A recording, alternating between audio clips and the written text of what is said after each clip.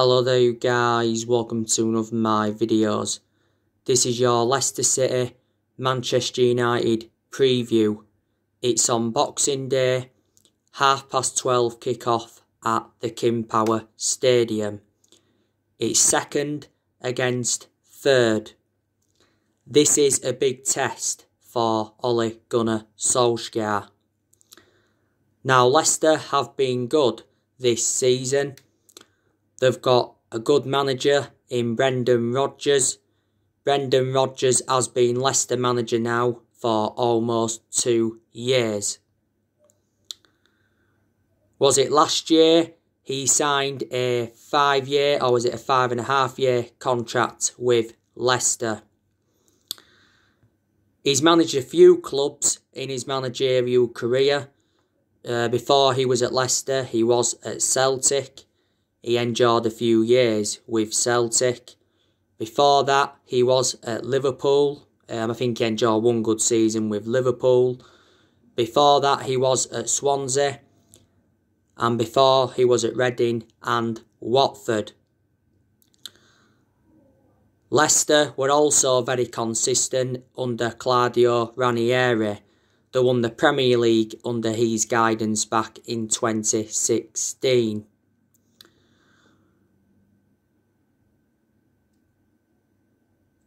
Brendan Rodgers has made quite a few signings since he became Leicester manager. Earlier on this year, they brought Fofana in. They brought Timothy Castagne in. Last year, Rodgers brought Dennis Pryor in. He brought James Justin in. Got Youri Tielemans on a permanent deal because at one point Leicester had him on loan. He also brought Perez in. And Leicester have got some good players that we need to be aware of. Now, Jamie Vardy, he's obviously one of their key players.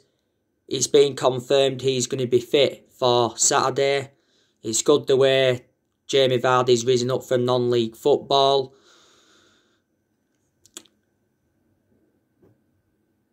Iheanacho, he's one of their key players. Certainly James Maddison is one of their key players. He's been at Leicester now for a few years. Leicester paid around £20 million for him from Norwich. Was it in the summer of 2018? Ndidi, he's been at Leicester a few years. He's one of their key players.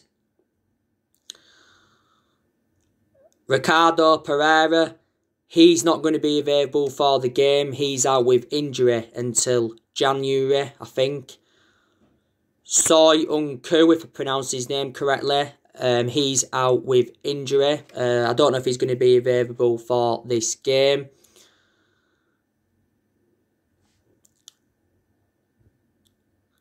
Harvey Barnes, he's one of their key players. Don't forget, Man United have inquired about his availability.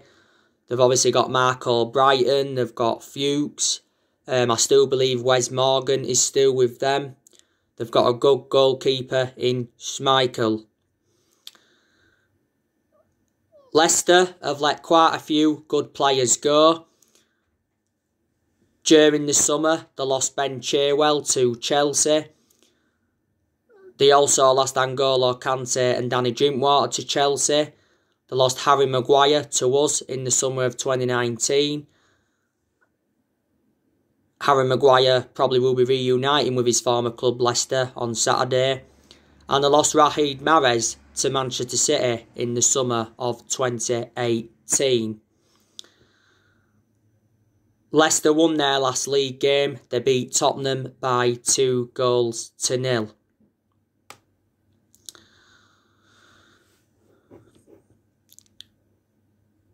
We did beat Leicester last season. Twice, did the double over them. Beating them on the final day of last season 2-0 at the King Power. And we're beating them 1-0 at Old Trafford. Now, we're coming into this game on the back of a 2-0 win against Everton in the Carabao Cup quarter-final. Obviously, it was 2 late goals from Edison Cavani and Anthony Martial. So now we are into the Carabao Cup semi-final, and we do play Manchester City. I think that's on the 4th of January.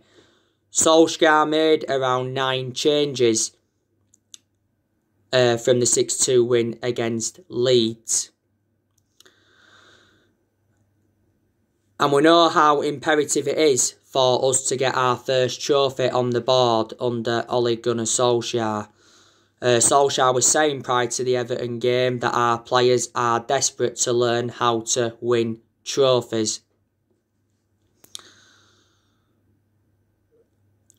We've been very, very good away from home. You know, we have won our last 10 away games in a row in the Premier League.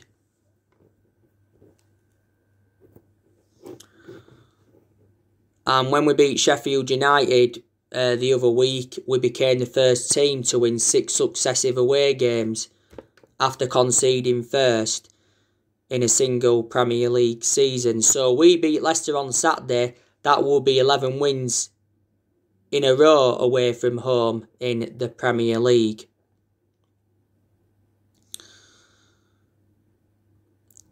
Like I said, we won our last league game against Leeds, beating them by 6-2.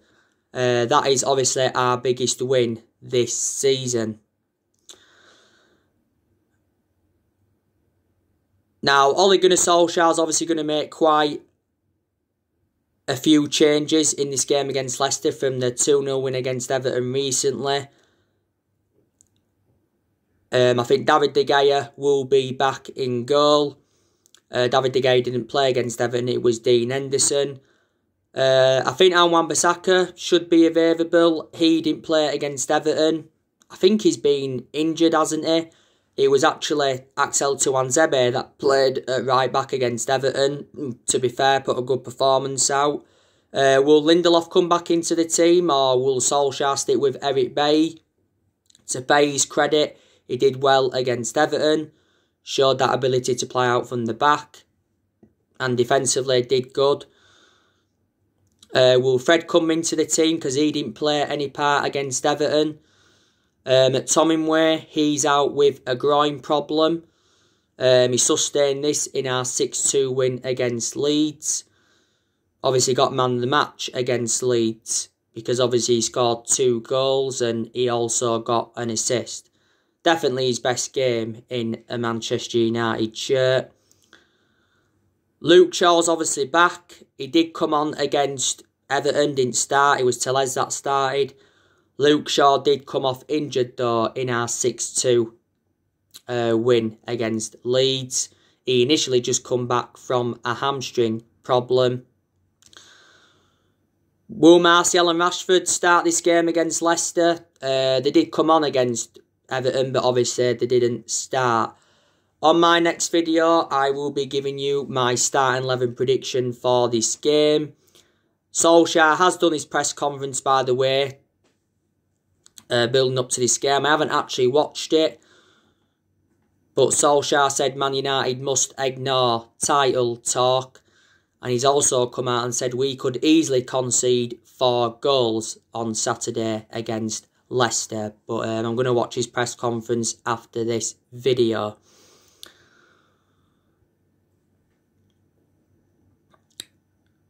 Now, after Leicester, we have got Wolves at home. Should be winning that because Wolves haven't been that consistent this season. And after that, it's Aston Villa on New Year's Day. Then it's Man City in the Carabao Cup semi-final. We played them in the semi-final last season, didn't we? Lost the first leg 3-1. Won the second leg 1-0, but obviously we went out on aggregate. And then after that, it's Watford in the FA Cup, I think. And then I think we are away to Liverpool. So games are coming up thick and fast for Manchester United.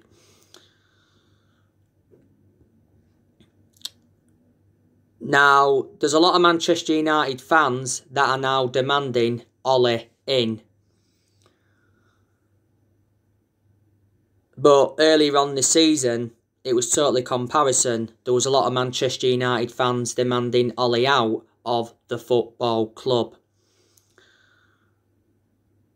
It's been up and down, hasn't it, really? You know, we've enjoyed good periods and we've also enjoyed bad periods. But we are certainly enjoying a good period at the moment. And, you know, last season we went on a 19-game unbeaten run in all competitions. We was 14 unbeaten in the Premier League. And I have been saying to you a lot, haven't I, that Solskjaer isn't the right manager for Man United. And I still don't know if he is, even though we have been in good vein of form recently. If this good vein of form continues to February, March time, then I will start to believe even more he is the right manager. And Solskjaer's priority is leading the club to long-term success. He does deserve more time. He does deserve at least 2 more transfer windows. You know, the January transfer window will be his 5th transfer window as Manchester United manager. And it's good that we are making plans for next year. Hopefully, Ole Gunnar Solskjaer will get the backing that he deserves. Because during the summer transfer window, he wasn't backed enough by the board. And Solskjaer showed his frustration to our board quite a few times.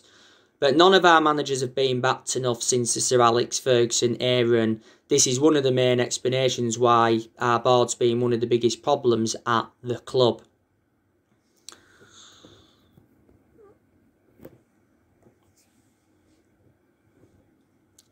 But Woodward has come out several times to support Ole Gunnar Solskjaer. Despite us having a poor start to the season and despite us getting knocked out of the Champions League, we've obviously changed our transfer strategy. Well, Woodward's changed our transfer strategy. We're looking to strengthen up in 4 positions. We're looking to recommend a right winger in. We're looking to get a defensive midfielder in. We're looking to get a centre half in. And we're also looking to get a right back in. There has been a lot of players on our agenda. By the way, I just want to give you some news on Moises Caicedo. So reportedly, Caicedo is undergoing his medical with Manchester United and he's set to sign a 5-year contract. Man United are going to pay around £4.5 million for his services. It said earlier on today that Chelsea are looking to hijack our move for Moises Caicedo. They've been in talks. It mentions that Brighton and Newcastle have been interested, but Caicedo has already revealed that his favourite club is Manchester United. And Dario Extra recently said that we were in advanced talks with Independiente del Valle, and Fabrizio Romano recently confirmed that Caicedo to Man United was close. And we have outbid AC Milan and RB Leipzig. Independiente del Valle actually said that they wanted around 5.5 million or something with add-ons included, and they wanted a 20% sell-on clause. He made his debut for Independiente del Valle around 14 months ago. He's played like 4 times for Ecuador. He scored in Ecuador's 4-2 win against Uruguay.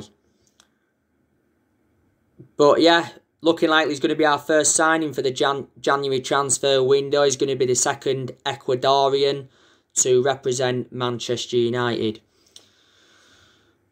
Earlier on, I give you the news on David Alaba. You already know the news on Jack Grealish. I think we're probably going to go in for Jadon Sancho as well next year. But we're not only going to focus on the incomings, we're also going to focus on the outgoings as well, because there is still deadwood at the football club that we need to get rid of. I think next year we'll be looking to get rid of Jesse Lingard. We'll be looking to offload Phil Jones. We'll be looking to get rid of Marcus Rojo. I think we'll also offload Sergio Romero. Sergio Romero is now our third choice goalkeeper. I think Ighalo will leave when his loan expires in January. Mata could be sold next year. Bay could be sold next year. I like Eric Bay, he's a good centre-half, but he's just too injury-prone.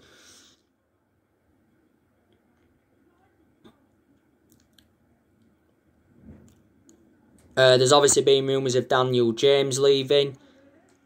Matic, he could be offloaded. There's obviously been a lot of rumours of Paul Pogba leaving as well.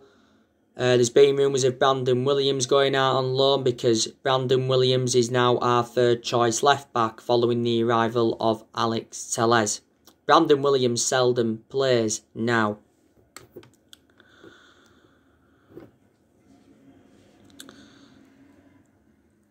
Ole Gunnar Solskjaer has been Manchester United manager now for just over 2 years. You know, not so long ago, it was his 2-year anniversary. This is his second full season at Man United. And already, he's got us to a semi-final. He did well in his first full season last season because he got us qualification for the Champions League, got us third, and he guided us to 3 semi-finals. We've not yet won a trophy under his guidance. We haven't won a trophy for almost 4 years.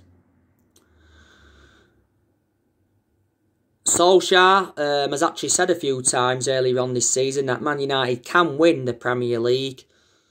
But obviously now he's saying, you know, you can't talk about a title bid until March.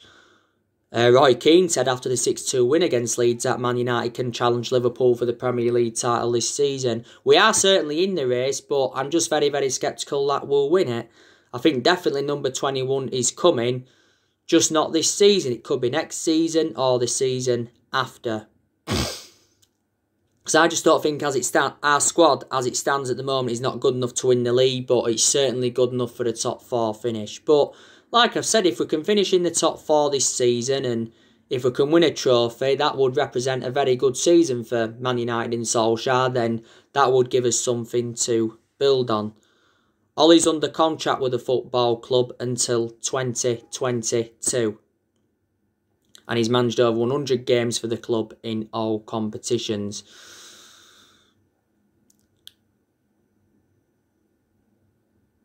But I have got to give Ole Gunnar Solskjaer a lot of credit. I think his approach to some games has been good. He's made good signings since he got appointed in as Man United manager. He's spent over £200 million at the football club. He's got rid of some of the deadwood as well since he got recommended in. He showed tactical flexibility in a lot of the big games. So there's definitely positives to take from his tenure. His decision making in some games concerns me because he has made mistakes and that's obviously cost us games. Ole Gunnar Solskjaer hasn't got that proven pedigree as a manager.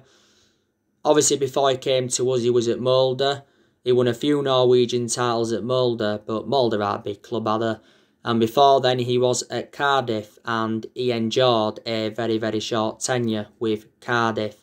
The main explanation he got sacked from Cardiff is because he ended up getting them relegated. But Solskjaer, you can say in a way, has been lucky not to be sacked. Obviously not reflecting how good we've done recently, but you know, you can say like he was lucky not to be sacked after the 6-1 defeat to Tottenham. He was lucky not to be sacked when we got knocked out of the Champions League. You know, he was lucky not to be sacked reflecting how poor our home form's been. He was lucky not to be sacked at the first part of last season. I said to you, our board have softened their stance on him because he is a club legend. You know what I mean? Solskjaer is our 4th permanent manager since the Sir Alex Ferguson era. 3 managers have been sacked since the Ferguson era, and that was David Moyes, Louis van Gaal and Jose Mourinho. And we're not even really known as a sacking football club. You know, we've spent over £1 billion on players in the last 8 years, is it? And we've brought around 36 players in since Sir Alex Ferguson left. You know, under the David Moyes era, we obviously brought Fellaini and Juan Mata in. Under Louis van Gaal era, we brought players like Schneidlin in, Sebastian Schweinsteiger, Di Maria, Falcao, Memphis Depay, Rojo, Darmian, Herrera, Valdez, Romero, Martial, Shaw. Brought a lot of players in Louis van Gaal, and Jose Mourinho, he recommended 11 players in to the football club. Few players have left who Jose Mourinho brought in, but a lot of this team is Jose Mourinho. So let's put into the equation Ole Gunnar Solskjaer's inheriting them. Isn't there?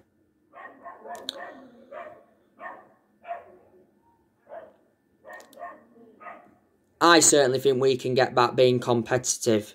But like I said, we'll never be the team that was under Ferguson, because no one at Man United will replicate Ferguson's legacy. And no one will last as long as Ferguson did. Ferguson endured 27 years at Manchester United, won a total of 38 major honours, including 13 Premier League titles. But Ferguson didn't settle in straight away because he didn't win out in his first 4 years at the football club. So that just proves, doesn't it, that it takes some managers time to settle in and get things right. And another one, you know, Jurgen Klopp, he didn't settle in straight away at Liverpool. His record after his first 29 games was poor, but look how good Jurgen Klopp is now. He's won 4 trophies as Liverpool manager. But if it obviously wasn't for Sir Alex Ferguson, we'd have hardly had any success. Probably none. Because before Ferguson came into the equation, we was very, very inconsistent.